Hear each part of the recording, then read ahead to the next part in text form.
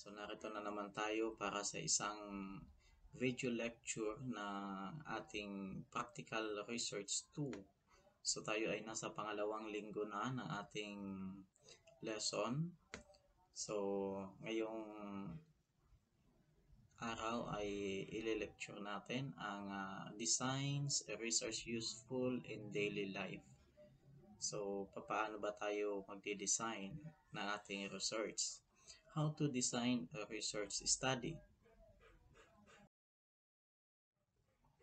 The design of a piece of research refers to the practical way in which the research was conducted according to a systematic attempt to generate evidence to answer the research question. So, nabanggit dyan yung systematic attempt. So, hindi lang ito yung basta-basta ang pangungulekta ng ating evidence o ng ating data, kundi mayroong siyang sistemang ginagamit para na sa ganun ay masagot natin ng tama kung ano yung ating inilagay doon sa ating research question. So the term research methodology is often used to mean something similar. However, different writers use both terms in slightly different ways.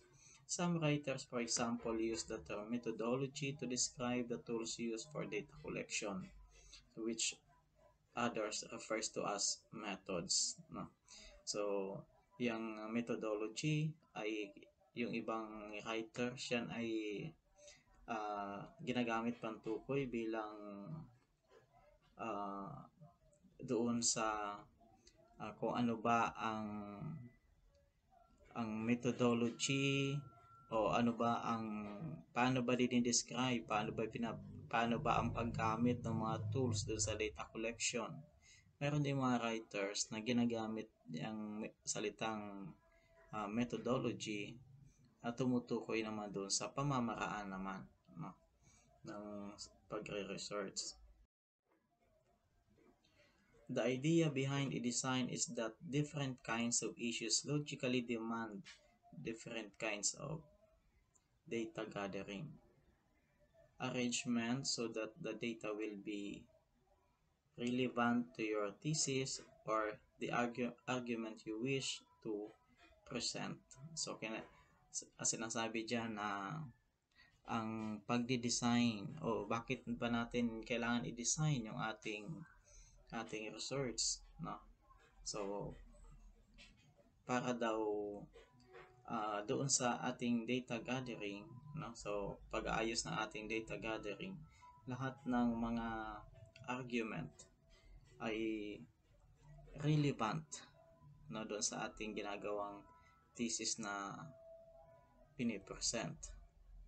Then, an adequate test of your thesis. So, pag sinabi nating adequate test, hindi siya bias at siya ay reliable. Kasi dumaan siya ng proseso. Mayroon siyang sumunod ka doon sa design na iyong ginawa bago mag-conduct ng ating research. So, makakasiguro tayo na adequate or sapat, no, yung ating mga data para nang sa ganon ay ang ating research ay hindi naman bias o walang kinikilingan at magiging kapanipaniwala o reliable. Accurate in establishing causality in situations where you wish to go beyond description to provide explanation for whatever is happening around you. So kapag mayroon tayong sinusundang design ng ating research, magkakaroon ng accurate o tama na yung pag-i-establish ng mga dahilan ng isang sitwasyon. So bakit nangyayari yung isang phenomenon? So hindi tayo magkakamali, no, sa pagtukoy ng mga dahilan na yon. At makakapag-provide tayo ng tamang paliwanag kung bakit nangyayari yung isang bagay. Then capable of providing findings that can be generalized to situation other than those of your immediate organization. So, after ng ating study, makakapagbigay tayo ng tamang findings, no, doon sa ating sa pinag-aaralan natin o kung ano yung subject no ating study o ano yung mabibigay natin yung tamang findings bakit ba nangyari yung ganong sitwasyon.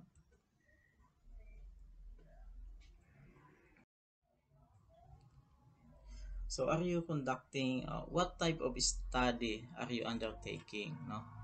Are you conducting an explanatory study, obtaining an initial grasp or a phenomenon, a descriptive study, providing a profile of a topic or institution? So yan ba yung gusto nating study, no? So dapat sa pagde-design ng ating study, alam din natin ano ba yung klase ng study, ano na gusto nating i-undertake. Or it can be explanatory, examining the causal relationship between variables. This can include the testing of hypotheses or examination of causes. No? So, ganun ba yung klaseng study yung gusto nating gawin na ipapaliwanag natin ano ang dahilan ng isang bagay o ano yung relasyon ng mga sa pagitan ng mga variables doon sa ating study, no? At mayroon tayong iti-test na mga haka-haka o yung mga hypothesis. Magkakaroon tayo ng pag-aaral doon sa mga dahilan ng isang bagay.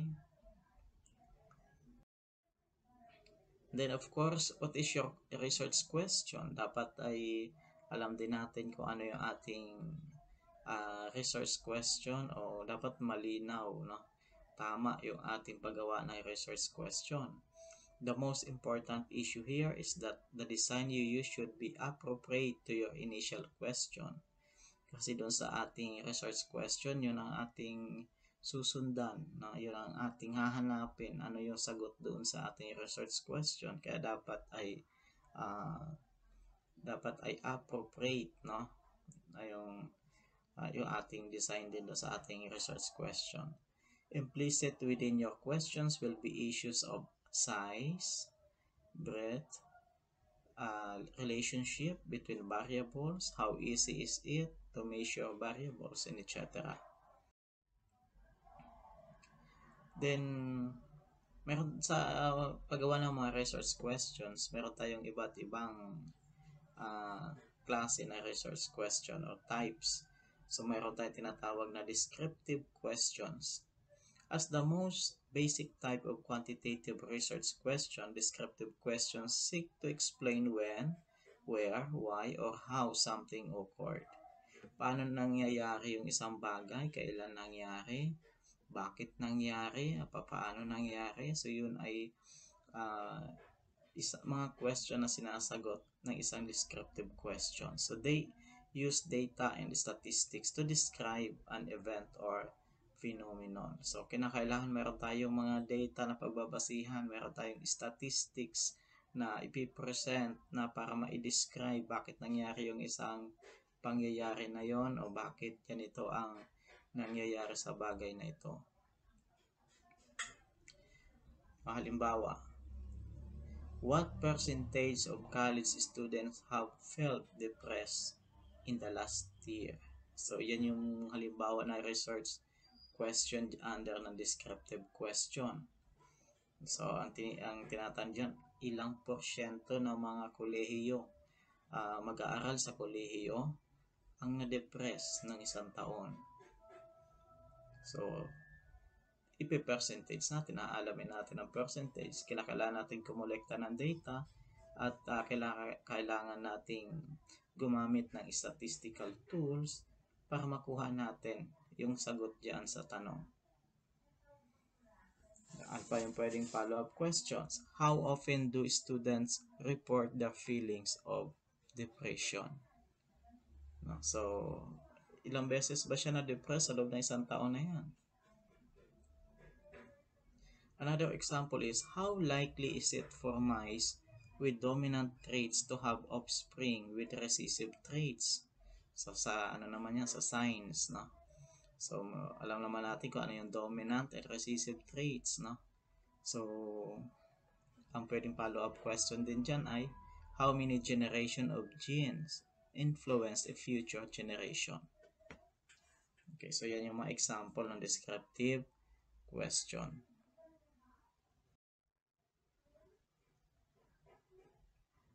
Comparative questions naman, sometimes it's beneficial to compare one occurrence with another. So, kinukumpara natin yung isa doon sa isa pa. Yung isang bagay sa isang bagay, yung isang pangyayari sa isang pangyayari. So, that is comparative. At gagamitan natin ang comparative questions. So, comparative questions are especially helpful when studying groups with dependent variables. So, kung ang pinag-aaralan daw natin ay dependent variables o isang group ng dependent variables, so makakatulong yung comparative uh, questions dyan. Halimbawa, why is it easier for men to lose weight than it is for women? Bakit ang lalaki ay mabilis magpapayat kaysa sa mga babae? Then, follow-up question, do men and women have comparable metabolism? Pareho ba ang metabolism ng babae at lalaki? Kaya although mas mabilis magpapayat ang lalaki, so baka naman mas may bigat ang trabaho ng mga lalaki kaysa sa mga babae, o mas active yung mga lalaki kaysa sa babae, kaya mas mabilis silang pumayat. Then, which painkiller is more effective for headaches? Alin kayang gamot sa sakit sa ulo ang mas effective? Follow-up questions natin. Do Advil and Tylenol target pain in the same way? So, meron na tayong susubukan na gamot.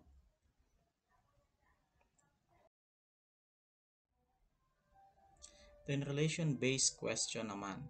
If you had like to know how one variable affects or influences another, use a relationship-based question. So, these questions are common in quasi-experimental and experimental studies.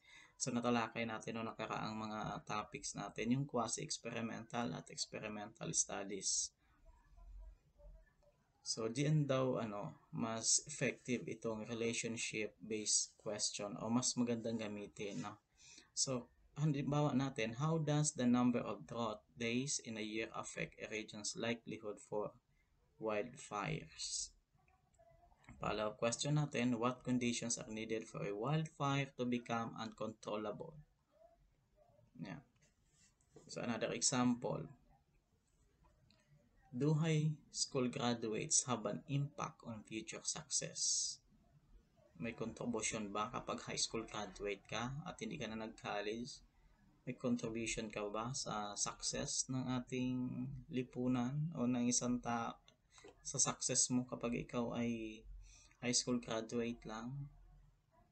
Then follow-up questions, what are the relevant factors that affect one's grades in high school? Okay. So what research methods ulit? Mayroon pa. There are two main approaches to methodology. No, so methods ang kanyan. Mayroon tayong tinatawag na qualitative and quantitative. Paano naman ang mga questions dyan sa quantitative methods and qualitative methods? Sa quantitative methods, typically use numbers. Sa qualitative methods, typically use words. So, yun yung pagkakaiba. So, kino-compare natin ano yung pagkakaiba ng quantitative methods at qualitative methods. Sa quantitative, numbers ang ginagamit. Sa qualitative, words kadalasan.